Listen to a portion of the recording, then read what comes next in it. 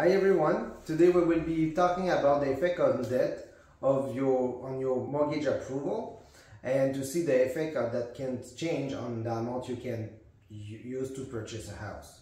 So we're going to use a couple for an example. So they make $160,000 together. We're going to give them a down payment of $168,000 and we're going to use standard mortgage for them and at 6%. So if they have no debt, and by no debt I mean credit cards balance are at zero, no car payments, no lease payments for a car, no line of credit, no other mortgages, so they have nothing, they can buy at $788,000. If they have a $1,000 car payment, for example, their maximum purchase price gets to $744,000, and if they have $2,000 worth of debt, of monthly payment for debt, that goes down to $615,000.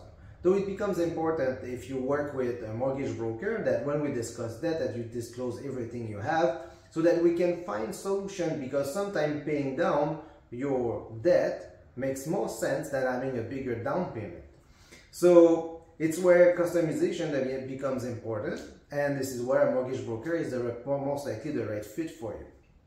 So please like and subscribe and follow me on social media.